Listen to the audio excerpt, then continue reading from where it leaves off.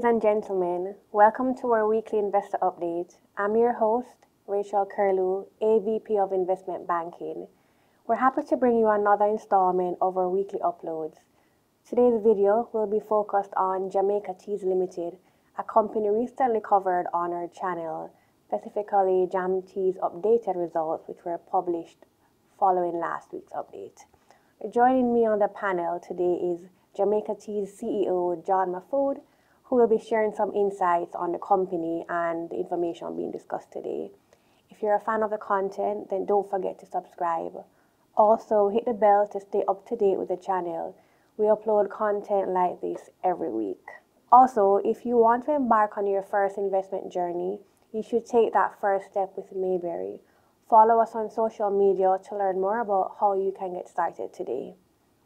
So let's get into the presentation. We were here, as mentioned, just last week discussing JAMT's full year performance ending September of last year. Since then, they have released their first quarter results. So we thought it was prudent to keep the momentum going and update shareholders on what's going on with the company. And, as I mentioned, we have John here to share management view on the company and the outlook for the next 12 months. So let's take a look. We're seeing here where revenues jumped 12% for the quarter to 655 million. Their cost of sales, however, increased at a faster pace at 15%. So we're still seeing here that they're still experiencing the effects of the logistics issue.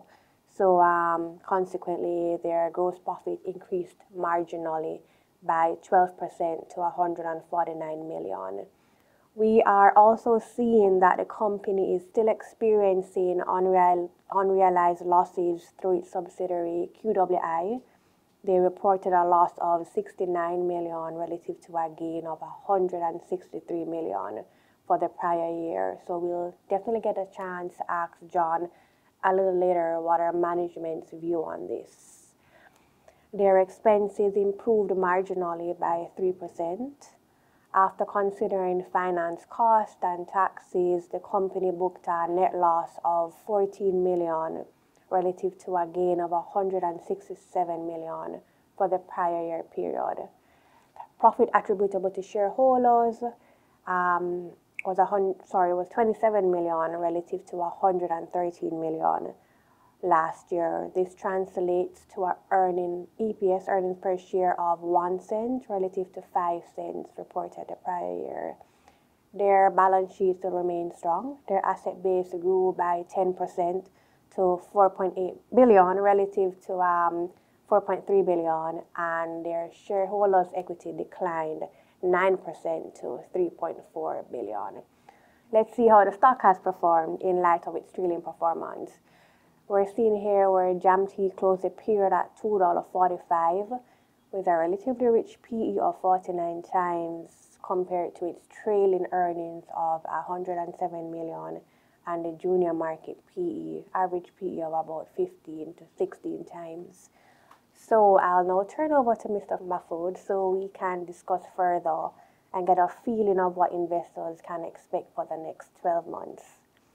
So over to you, John. Again, thanks for being here on the program today. We really appreciate you taking out the time to address our shareholders. Good morning, Rachel. Thank you for having me. So the main drivers of the results of Jamaican Teas are actually the manufacturing side, which is Jamaican Teas, and as you said, the investment side of QWI, and the company owns approximately 44% of QWI. So in the first quarter, the results are somewhat reminiscent of the last quarter of the prior year. So up to the end of September, moving into December, it's sort of a trend. And the reason for that, is twofold. One, on the manufacturing side, as you said, had to do with logistics. And those logistics meant the issue really was that in 2022, we had serious challenges in obtaining raw materials for our manufacturing process, especially in the early part of the year. In the March to April time frame, we were out of stock. We were not able to deliver to customers and disappointing customers. And in an effort to correct that, we tried to buy as much inventory as possible. And the result of that, unfortunately, meant that all of that extra inventory, instead of coming when it was ordered for the first part of the year, it all came later on from the mid to the last part, which meant effectively that we were severely overstocked. We're now carrying 200 million more in inventory than we did in the previous year. And on top of that, the cost of that inventory was very high because of the freight costs. So that is unfortunately what a lot of manufacturers in Jamaica had experienced. And so the result is that in order to correct that over the excess inventory, we have, obviously curtailed purchasing, and the sales in the first quarter this year and the second quarter, probably to March, we'll see the results of us working off those inventories at a lower margin, but obviously generating cash at the same time. And so my expectation is that, and also the freight rates have come down back to the pre-COVID level.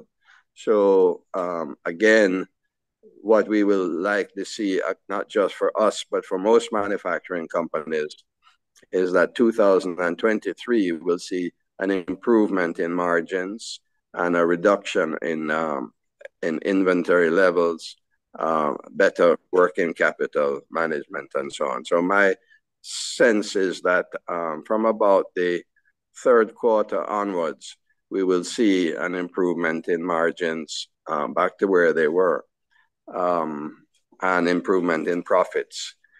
We should also mention that, because our company is mostly an export company, we have a different set of challenges than companies that only manufacture for the domestic market. Exporters are impacted by the movement in the foreign exchange rate. And the good thing from the country's standpoint is that the foreign exchange rate strengthened in 2022. It started out at 155, 156. It ended up nearer to 150. Of course, now we're seeing it go back the other way. But when the dollar revalues, it means that you get less dollars for your sales, less Jamaican dollars, which again squeezes your margins. And so we experienced again in this period and previous periods foreign exchange losses. With the dollar coming back to the 155 level, which is where it started 2022, that problem will no longer be there. So I'm optimistic. That's the problem we face with the manufacturing. QWI is one of the typical investment companies. We invest in a broad range of stocks in Jamaica and in the US. We know the Jamaican stock market has declined from, what was it, a high of 430,000 down now to 335,000. And we have taken a beating. We have made the decision to hold the stocks and ride the downturn, because we believe the stocks we have are good stocks. And investors will also know that when you take pretty large positions in good stocks in this Jamaican stock market, it's hard to come in and out quickly. So you generally hold the stocks that you believe are good. And I think we are seeing some of the results of companies recently posted that shows some improvements in the results for the 2023. So my expectation is that we believe we will see some improvement, not massive improvement, but some improvements in the Jamaican stock market. We're seeing improvements in the US stock market. So I don't foresee any further losses for QWI for this year. And, you know, the sort of frustrating thing is when you look again at most of these investment type companies, the book value is way ahead of the market price. So our market price might be 65 cents or 63 cents. The book value is $1.15, $1.16. There's a massive discount. And we have to think about as managers of the company, you know, how to take advantage, how to manage that big discount, how to reduce it. So that's my comments on that part of it. A question for me, John, QWI. So you're saying your position is to hold for the next 12 months, so we can expect no rebalancing of the portfolio or no restriction on investments in particular sectors or the international market? Well, the international market has picked up. We're put some more investments in the U.S. stock market. But our position is that the stocks, domestic stocks we hold are good stocks, and we're going to hold those. So if there's an increase in investment, it'll be overseas. Okay, noted. And are there any opportunities in the market right now that you're going to capitalize on? Well, you know, I think you will know, and your listeners will know that some companies are having some fantastic results. 138 student living, Wysinco, even although Carreras tends to be undervalued, they had decent results, supporting a much higher price than $8. And even Honey Bun, I mean, we're seeing good stock performance. And my own personal sense is that people are going to start realizing that there are some stocks that are truly undervalued and shouldn't be beaten up like this. I mean, 138 student living, I don't understand why the market keeps on pushing it down. And Wysinco, for the first time since it's going on the market, really is really well below its PE. So my feeling is, you know, as I said, a personal level, there are good stocks to buy locally. Some of those we have. Agreed on all points. You know, I did get a chance to go through some of the results, and I agree. Companies have been releasing solid results, so we're definitely aligned with the local market. Can we get an update on the spin-off of Caribbean Dreams? What's the intended timeline on this public offering, and will JAMT shareholders get a benefit in the form of a dividend specie?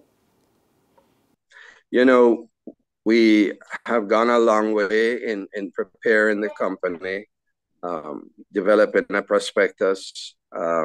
We are at the last stages now of having all the regulatory requirements for the company to operate. Again, for a manufacturing company, there are a number of approvals that you have to have. A manufacturing status, you have to be able to export to the U.S. You have to have U.S. regulations complied with. In order to export duty-free, you have to have other approvals for exporting to CARICOM. So we're at that last stage now and believe that the company can start operating around April 1. And once it is operational, we will then confer with our brokers and bankers and of course, the stock exchange to ensure that we can move relatively quickly to an IPO.